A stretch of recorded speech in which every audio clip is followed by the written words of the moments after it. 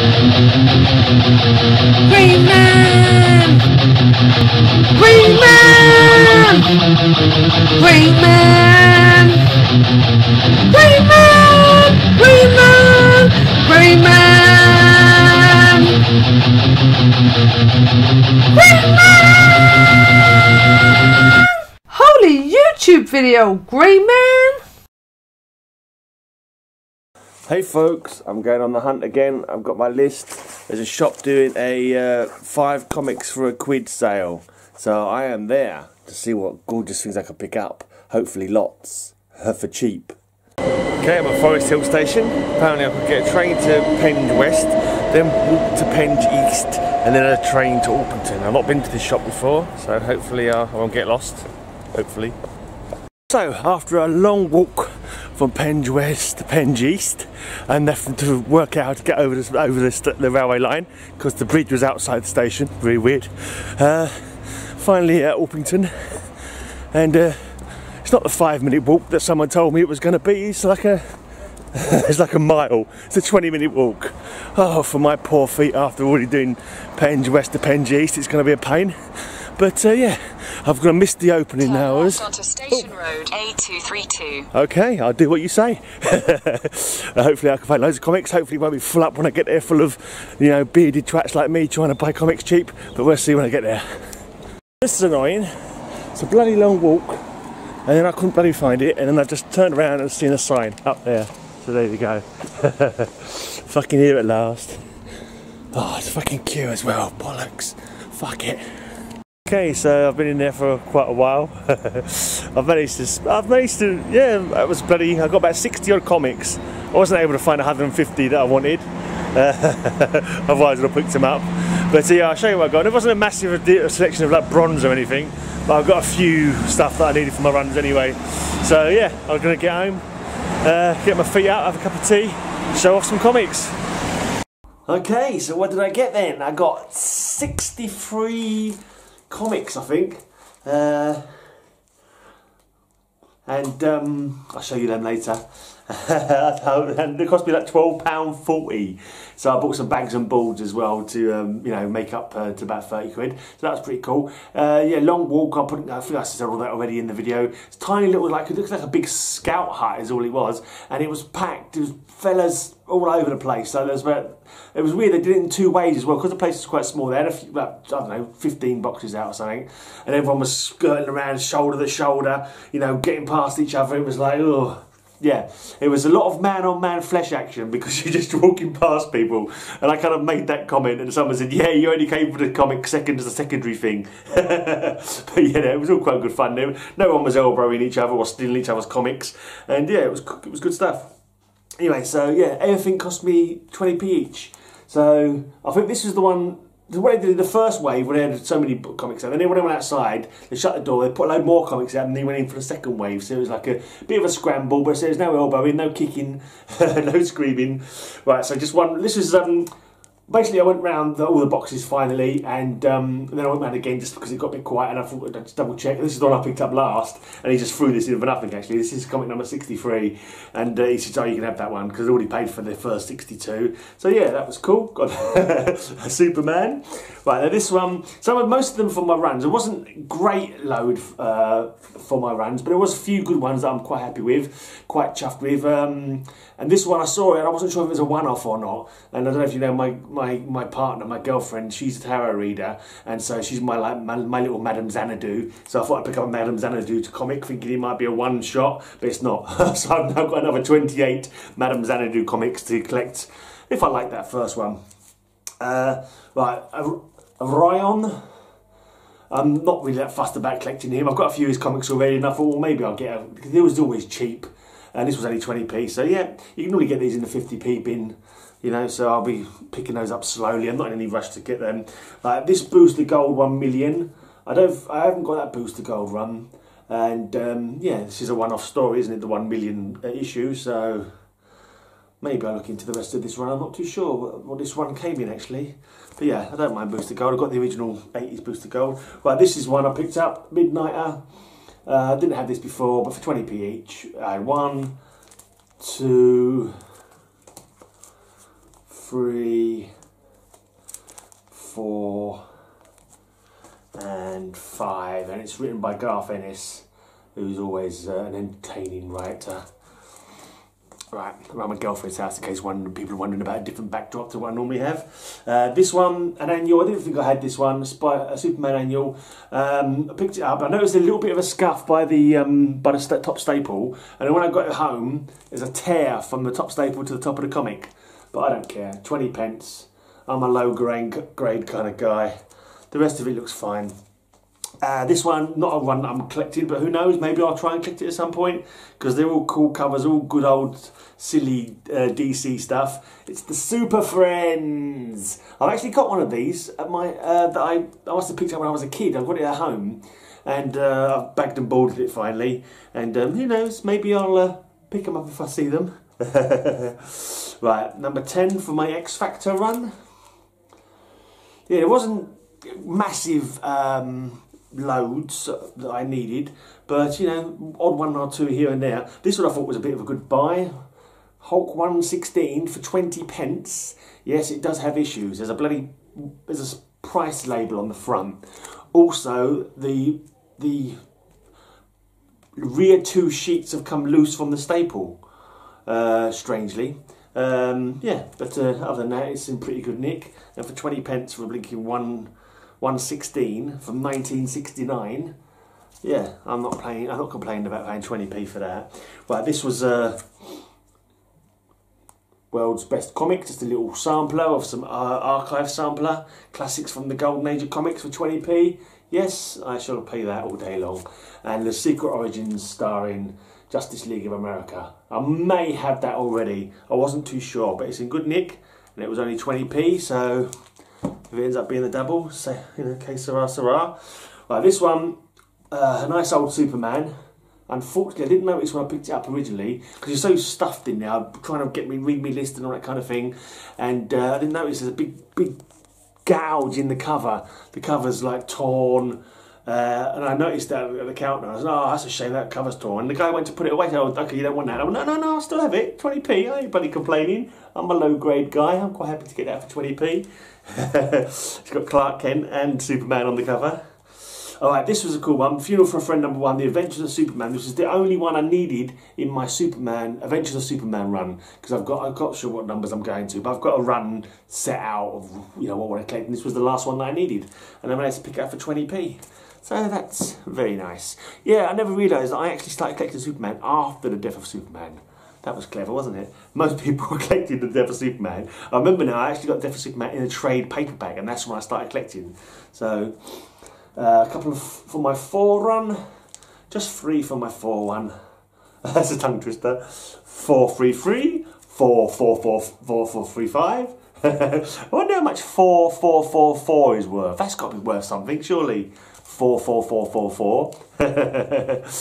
Yeah, and then you go hunting for it. And you say, I thought I saw a 4444. But yeah. Oh, this X Factor should have been the other X Factor. Never mind. So that's another of my X Factor run. Not far off that one now. 39 for 20p. Can't argue with that. Right, this was another good pickup. Marvel 2-in-1. I've not inspected to see if it's got any damage. It's the spine's not in great nick. But it's a Marvel 2-in-1 that I needed. The Thing is being defended in court by Matt Murdock, the alter ego of Daredevil. And not particularly well defended, because he's going down for 20 years. Oh dear. Right, Fantastic Four 298. Unfortunately, that was the only one of Fantastic Four that was there. There's lots of stuff there that I already had the full runs of, that kind of thing. But yeah, this was the first thing that I found, more or less, when I got there. I was quite happy with this, because I just bought a couple of this run for 50p each a little while back, and I realised it was a short run. I thought, well, why not? And I managed to get practically the whole run, apart from 2 comics, for 20p each. And this is the 1986 Hawkman run. So, awesome. There we go. 1 and 2. 3, 4,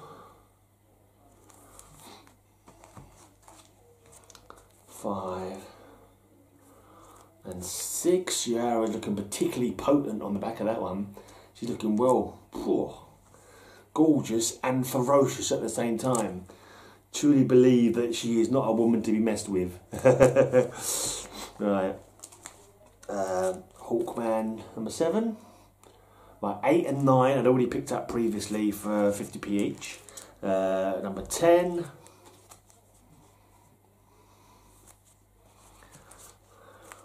11. 12.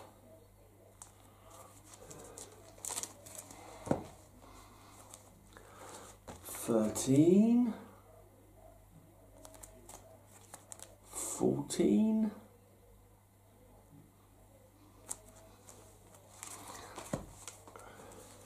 Right, and the last one of this Hawkman one that I've got so far is number 15. Just need number 16 and number 17, and you know, I'm made up. I nearly bought a load of Excalibur. I used to have an Excalibur run, but I swapped him with my mate years ago for his Legion 88, was it at the time, or 89, whatever it was at the time. It went changed by year every year. But the original Legion run, I actually swapped my Excaliburs for them, and I had a good run of Excalibur from number 9 to about number 40, like a straight run for 20 pence each. I could have picked them up. Then I thought to myself, you know, I'm trying to think of the space that I haven't gotten, you know, and I didn't pull the trigger. So I could have had number 9 to number 40 of Excalibur, but then probably finding number 1 to number 8 would have cost me a lot, and I haven't really got the storage space as it is for everything I want to get. Right, now the rest of this is practically all Legion of Superheroes. So I was able to get a few from my various Legion of Superheroes runs. Didn't look like anyone else was interested in them, which is fine because I wanted them. So here's number 10 of the early 80s or mid 80s run. Number 10 from 85. Number 11. Number 12. And number 17 from that Legionnaire run. Probably should have I've shown you the out of order, and ask me why. Then they've got the slightly later Legionnaires run, Legion of Superhero run, should I say, from about 90 odd. 92 this one is, number 28, 92, so about 90 it probably started. So 28, 30, 31, Young Legion of Superheroes Romance. Interesting. Number 32. Number 33. Right, and then I think this was the original Legion of Superheroes run. I think it might start in Adventure Comics, I'm not too sure. But this is the Superboy and the Legion of Superheroes. I've got a fair few of this run. Still got a fair way to go, but yeah, cracking on now, cracking on. Soon it'll be filled. Couple of Superboy and the Legion of Superheroes, and of course then it changed its name to just Legion of Superheroes, and after that came Tales of the Legion of the Superheroes. Now I know that the later part of that run is reprints, I believe, and I'm not sure what it's reprinting them later ones. Is it reprinting the early ones from the same run?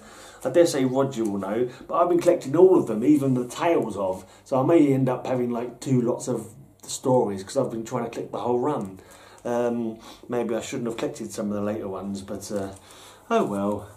I also say I bought bags and boards, and I'm much more happy with this size bag and board than I was with the ones that I picked up online recently. Because they were supposed to be Silver Age, and put one Silver Age comic in with the backing board. It was so tight, and I was like, oh, I don't like that. Because any little nick that you've got in the paper, it can get caught when you're trying to put it in a tight bag. I'd much rather have a nice loose bag like this. So I've kept the front paperwork from the bags and the boards, so I know which ones to grab in future. So Tales of the Legion of Superheroes now. These might be where it's coming to reprint. I'm not sure what it's reprinting, whether it's reprinting the earlier books from the same run, or I don't know, but maybe Roger can tell us. Maybe I should look up myself. But anyway, I'm getting there with this run. I think I might have picked up the very last one of the run, I'm not sure. It was either the last one or the penultimate one. There's old Wild Star, is it? No, Wildfire. I always liked him. I thought he was a good character. A bit jealous of him, of course, because he gets to go out with oh bloody, I've got her name now. The tracker lady. Oh, Dawnstar. Oh yeah, Dawnstar. Oh yeah.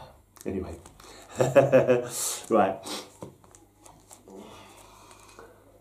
Sensor Girl and the Emerald. Is it the Emerald Queen or Emerald Empress? Isn't it? Emerald Empress.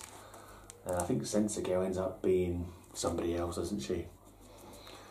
Right, a couple more. Oh, I think this might be the penultimate one. Oh, this is the final one. Action-packed final issue.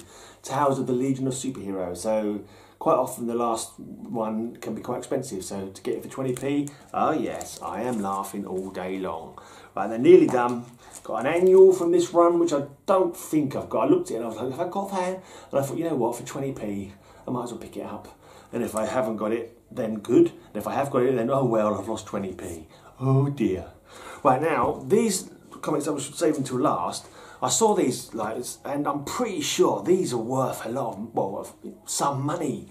And I've looked them up actually. And when I first picked them up, I didn't look at them. I was like, oh, I've got those already. I've already got all these comics. I picked them up when they first came out. Don't know how. I think my dad bought me one. I'd never seen it before. And I'm like, okay, so I'll try and get the rest of them. I ended up managing to get the rest eventually.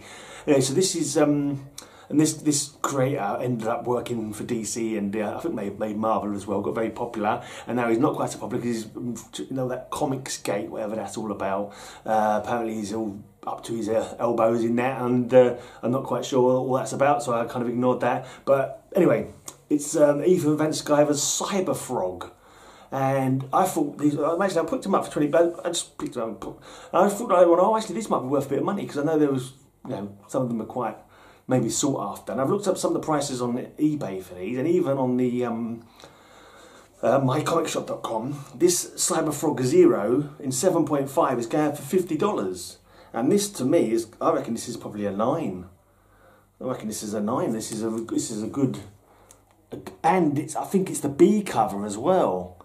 I can't remember now. I did look up some of them, and some of them were B covers, which seemed to command a better price than the A covers. So this is Cyber Frog Zero. This is Cyber Frog number 1. So I've already got these. So if anyone's interested in these, hit me up. Now, I don't get many people from the English community. There's not many people in the English comic community anyway. But if there's anyone in the American comic community, I'm sure we can work out a price if anyone's interested in these. Just hit me up on Instagram or message me here, or check out my link for my Facebook page, which is normally down below. So this is the Cyber Frog Reservoir Frog, and these are the B covers as well. Pretty sure I saw one site selling this, not even slabbed, for 200 quid. I'm sure, and I was like, no way. And I was looking at it thinking, am I looking at this wrong? This one's got a tiny little tick at the bottom here, slightly colour breaking. You can barely see it in the black. If I can just hold it up, can you see it there? So, yeah, and this is what's called the trench coat cover apparently, which is seemingly more. And this one I think was, I can't remember now, I think that was going for a few bob as well. So I'm like, wow, I think these comics, if these are worth a bit of money, or any money really, then they pay, this haul's paid for itself. Plus even for maybe my next haul as well. So if anyone has got an idea on the price of those, or is interested in those, then, you know, hit me up and see what we can sort out. Even postage to America. Postage from England to America is not as bad as postage from America to England. So if postage is putting you off, then, you know, get in touch and I can find out how much it will cost. If you are interested. If you're not interested, don't worry. Just leave a comment anyway and say, hey, you're super, I love you, and that kind of thing. And you're a handsome devil, and that kind of stuff. You know, the usual comments that you people leave on my videos. Oh no. That's not the usual comments, is it? Anyway, I'm out of here because I've shown you my comics and I don't need to be around here anymore. But thanks for watching, and I'm going to shout out a small channel, Comic Mag Musings, I think is the... I'm trying to remember the next comic channel on my list of comic channels to shout out is. I'm pretty sure it's Comic Mag Musings. I believe that's what it's called. The link will be up here, or up here, one of these two corners. You must sub them up. You must go and watch some of their videos, you must make a comment, that kind of thing, you know. Show some comic community camaraderie, go and show some love, some sub-love, as we like to call it in these parts of the world. Anyway, yeah, I'm off. And until next time, may all your news be good news. If you don't go and sub Comic Mag Musings, this baseball bat's gonna give your face some abusings.